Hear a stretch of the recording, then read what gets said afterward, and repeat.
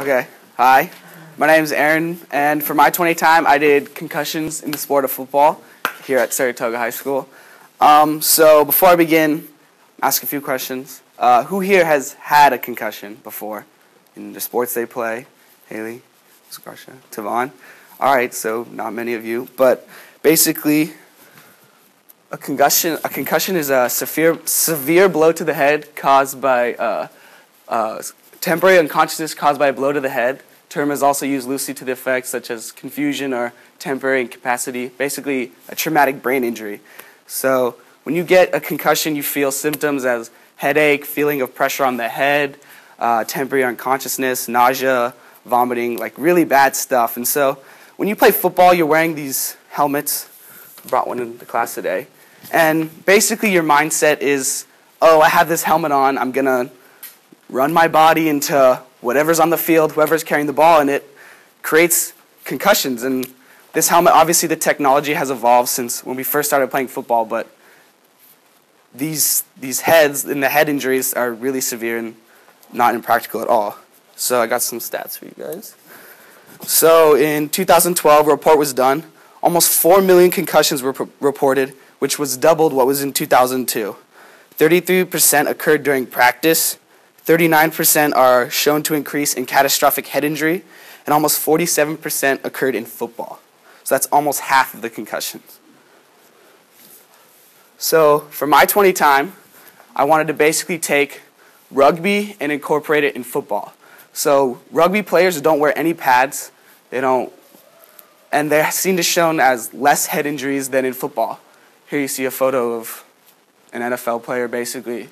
So you see this player on the left here is basically using his head as a battering ram kind of thing. And on the right here you see the rugby. They're not wearing any pads. Their heads are fully exposed.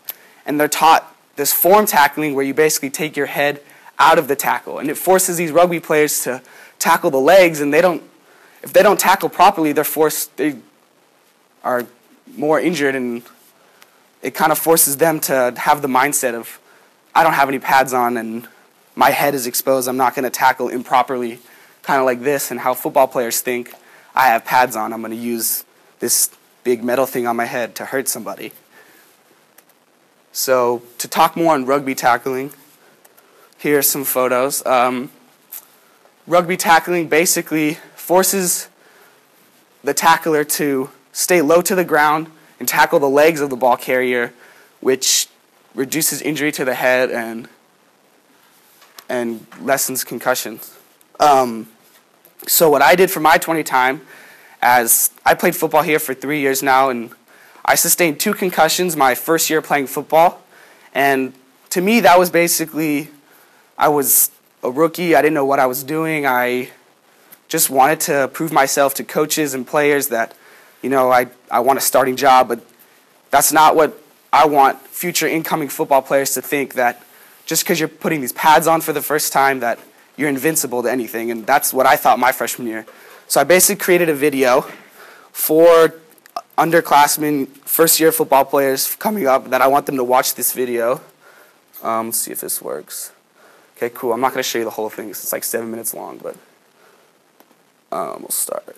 So I basically took highlights from varsity football. We have a system called Huddle, and I basically took film off of Huddle, put it in this YouTube video, kind of like a PSA, that basically shows like improper technique when tackling and proper technique, because some football players on our team at Saratoga actually do tackle properly, and they're shown to have less head injuries than the ones that don't. So here's a snippet of a player right here. You see he's highlighted, and he basically comes in and he doesn't make the tackle, but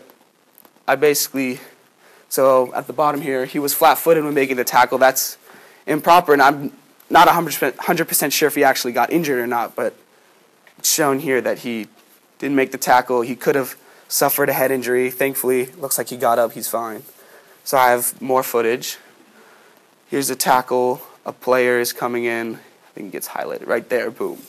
So here, the ball carrier is standing right there, and he seems to be coming in to make the tackle, but the guy with the ball seems to slip away.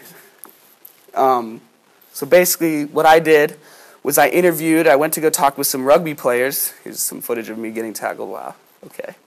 So I basically came up with some drills. Here's a rugby player. Not sure, Dalen Denenberg. So these two rugby players, they play rugby for Silicon Valley. Basically showed me, I didn't know much about rugby before. They showed me how to properly tackle. See, he's tackling my legs. So we came up with a system of drills to show how to tackle properly. Here's a drill with he's on his knees. I'm getting tackled. Yeah. There's one in slow motion, I believe. And then I interviewed them. There's no sound, but basically, so this video is going to go to JV football players, first year football players, and it's going to show them that there's other ways to tackle besides using your head, and that's what I did for my 20 time. Thank you. Hey, before you turn that off. Oh yeah, any questions?